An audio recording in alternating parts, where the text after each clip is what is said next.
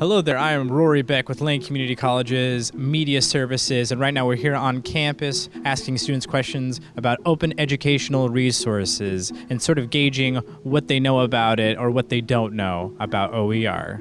Have you ever heard of OER? No, I haven't. No, I have not. not really. I have not heard of OER. That guy right there just told me about it. I finally understand it. It's an online textbook. Is that correct? OER is Open Educational Resources. The first math class I took here was OER, actually. Aren't they openly licensed textbooks and materials? Do you think the OER has helped you financially going to school? Oh, absolutely, yes. It's always the math textbooks that are the most expensive. You know, for a lot of students, paying for college, paying for life is difficult while you're going to college. So getting a free resource for a textbook is a big deal.